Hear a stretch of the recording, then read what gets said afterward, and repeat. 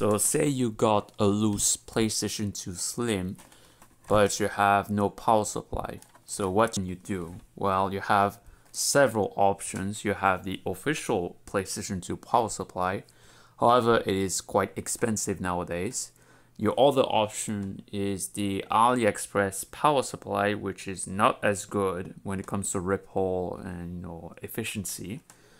Then there is this option, so you can use any USB-C power supply with this. So what you need is an adapter like this one. So this is 4.8mm by 1.7mm. You can buy this on AliExpress for less than $3.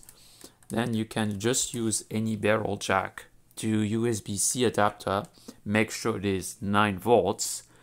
Then once that's done, then you're good to go. You can use any USB-C power supply like this one. Make sure it supports 9 volts at 3 amps at least. If you have a 70,000 model, it will need to support 9 volts at 5 amps. And once that's done, then you're pretty much good to go.